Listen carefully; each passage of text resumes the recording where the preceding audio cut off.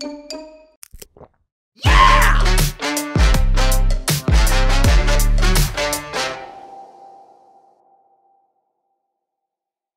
easiest way to set up the Finsweet Cookie Consent is by using one of our clonables. We have a few cool examples that you can choose from and customize them to your liking.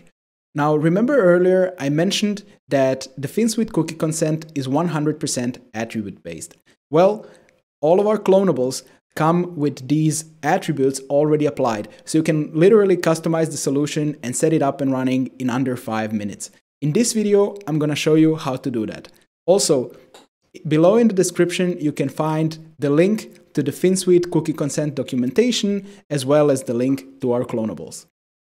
First, you want to clone the project. Once the clonable is loaded, you can see here that we're having 5 different versions of the cookie consent.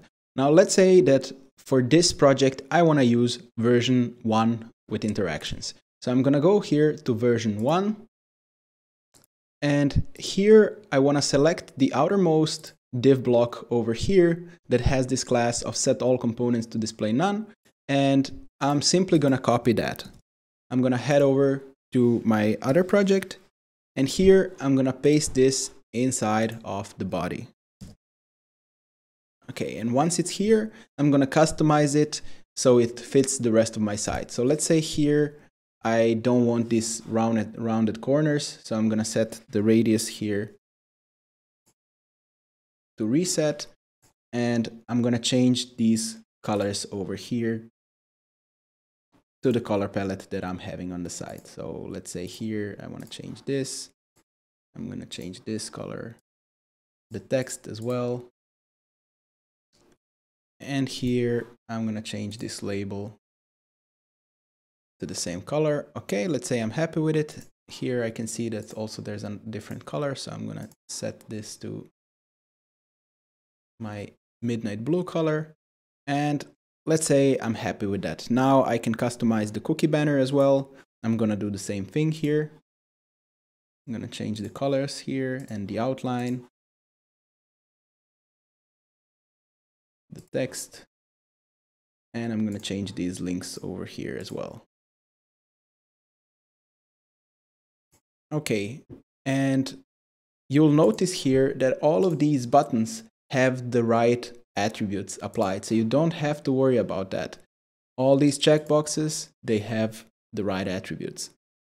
So what you have to do next is you click here on your navigator, and right over here you have this component that says set all components to display none. So we're going to do that. All of these components inside here, the banner, the manager component, and the preferences component, we're going to set to display none. And then we're going to save this outer component as a symbol so it's easy for us to reuse on other pages. So we're going to do that by clicking here and adding a new symbol, and I'm going to call it cookie consent.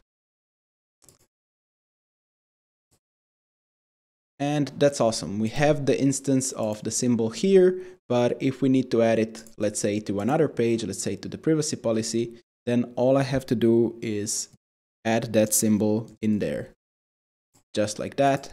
And it's not visible in the designer. It's not bothering us. We can design our site any way we want. It's not in the way.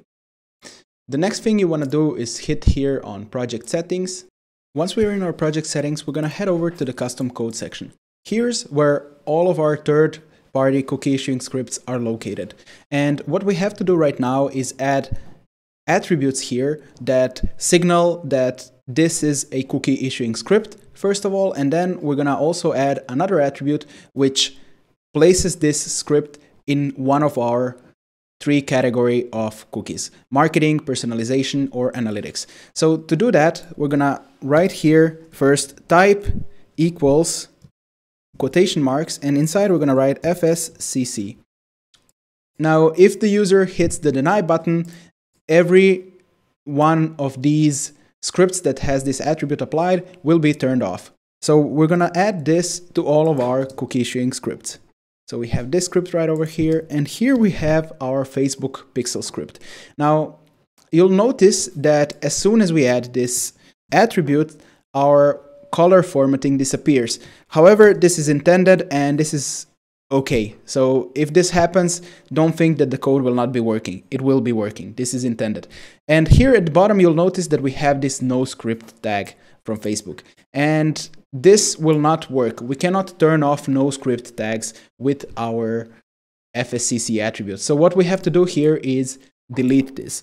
Basically, the no script, the content that's inside of the no script tag gets fired only if one of our users has JavaScript disabled in the browser, which is a very small percentage anyway. Okay, so we have this, and what we have to do right now is add a second attribute of FSCC equals, and in quotation marks, we're gonna write the categories that these cookies belong to. And in this case, we're just having analytics cookies. So we're gonna write here analytics, like this, and we can copy this attribute and paste it to all of our scripts. So here we have Google Analytics, and here we have Facebook Pixels. Okay, and the last thing that's missing here is our Finsweet Cookie Consent script. So we're gonna head over to our Finsweet Cookie Consent documentation, and here we're gonna click on option 3. And below here at the bottom, under step 5, you can see that we have this Finsweet Cookie Consent script. We're gonna copy this and we're gonna head back to Webflow. We're gonna paste this all the way at the top here. And if you would like to change it to option 2, opt out of cookies, you could simply write opt out here. As for now, I'm gonna leave it to opt in since this is the GDPR compliant option out there. Okay, I'm gonna hit save and I'm gonna publish our changes. As you can see here on the published site, we have our cookie consent working, and we can open the preference manager. Here we can set up which cookies do we want to keep, which cookies don't we want to keep, and we can save our preferences. And you'll notice that we can always adjust our preferences here in the cookie manager. Now you'll notice also that if we refresh this page, our preferences will be saved.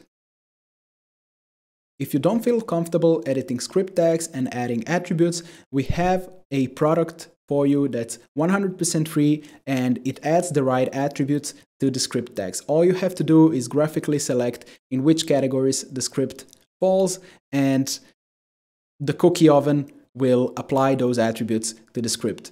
Then you can simply copy that, paste it back into Webflow, and it's gonna work out of the box. Here's a link to the video that walks you through the process using the cookie oven. Another thing, if you're not 100% sure if you set up everything correctly, you can use the visual debugging tool that helps you find errors in your setup.